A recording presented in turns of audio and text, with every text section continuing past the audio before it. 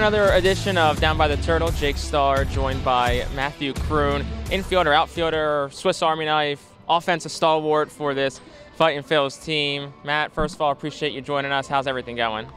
Going good. Just getting second half underway. Looking to have a good second half, win some ball games.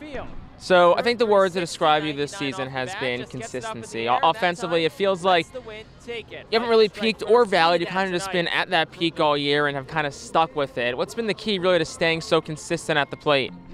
Just staying consistent in my routine. Coming in every day, working with Henson, our hitting coach, working with the other guys, trying to take bits and pieces from what worked with other guys and put it to use for myself. And defensively, you've kind of dabbled between infield and outfield this year. A lot of time at third base, a lot of time at all the outfield positions. Is there a key to staying fresh at each spot when, hey, I might not have played right field for a couple of weeks, but I can kind of get back out there and feel like I haven't missed a beat?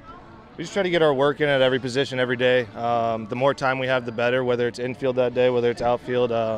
Just trying to get a little bit of work at each position every day. That way you're ready to go when it's time.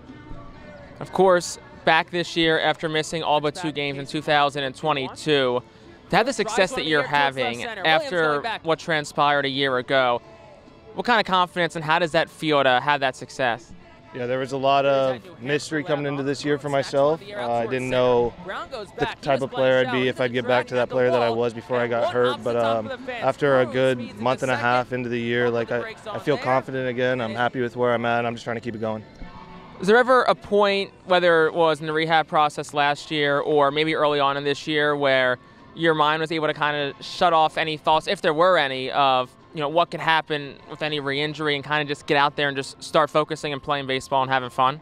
Yeah, we just try to stay away from that type of energy, honestly. I try not to spend too much time thinking about what has happened, and I just look forward to what can happen. I try to play without that thought of being injured again, and that way every day I can just put my best out there. Been in the Phillies organization for a handful of years now. What can you say about what it's been like playing within this organization?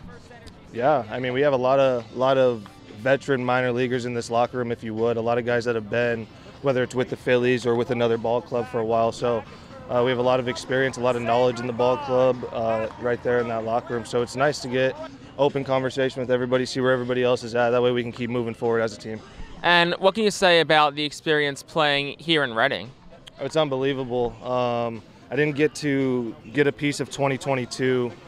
From what I heard that was back to normal, because in 2021 we were still kind of under the COVID restrictions and not everything from what I understood was how it used to be. But from now what I understand, it's kind of back to normal with the amount of fans that are in the ball field, the energy that they bring. Whether it's Wednesday, Thursday, Friday, it doesn't matter. There's always a bunch of fans having a great time. And about this locker room as a whole, I think it's a very close group of guys. From what we see, it's a very loose group of guys. What's been the key to kind of keeping things so loose all year long and just continuing to believe in one another? I think that we do a good job of, when it's time to focus up on baseball stuff, we do that. And when we're away from the field, we get together, we hang out, we have a good time, whether that's going out to eat, when we're on the road, whether that's finding something short to do with the time that we do have off the field.